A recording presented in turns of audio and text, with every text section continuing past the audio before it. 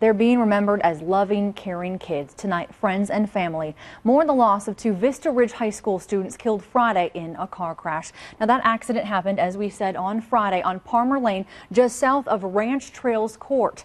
Police say the car they were in crossed the median and was hit by oncoming traffic. KITV's Cassie Gallo is following the story for us tonight, and she joins us now live in the newsroom with the latest. Cassie. Well, Erica, we're told the 2 students had been dating for about a year, and today those that knew them gathered paying tribute to the high school sweethearts.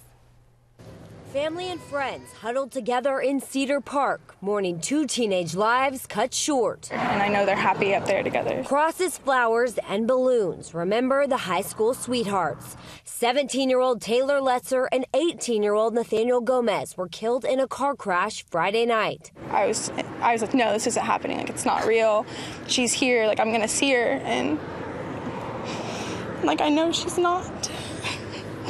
Police markings show where Lesser's car crossed over the median into oncoming traffic. Both Taylar and Nathaniel were wearing seatbelts and pronounced dead on scene. He made us proud. He was a hard worker. Michelle Gonzales found out she lost her oldest son through a knock on the door every parent fears. We thought that we were dreaming. I thought it was a dream. I couldn't. Not my Nathaniel.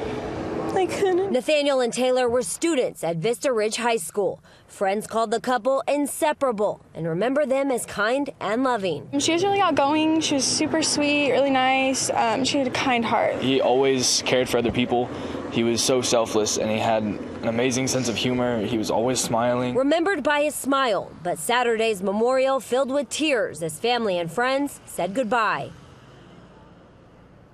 The Leander Independent School District will have available counselors on Monday on campus for students if needed.